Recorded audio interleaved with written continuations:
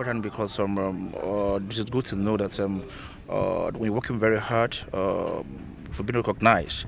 So through this, I'm sure that we will be supported into more actions to do well for our customers and for our company and for Nigeria, just in general. Yeah, I hope to be back here by next year. I just hope to work hard and to ensure that we are here. Yeah, I dedicate this award to my hardworking staff who have been doing wonderfully well just in the different positions and fields. I also don't dedicate the award again just to my wife, who has been supportive, and my children who are also to give me time to work hard.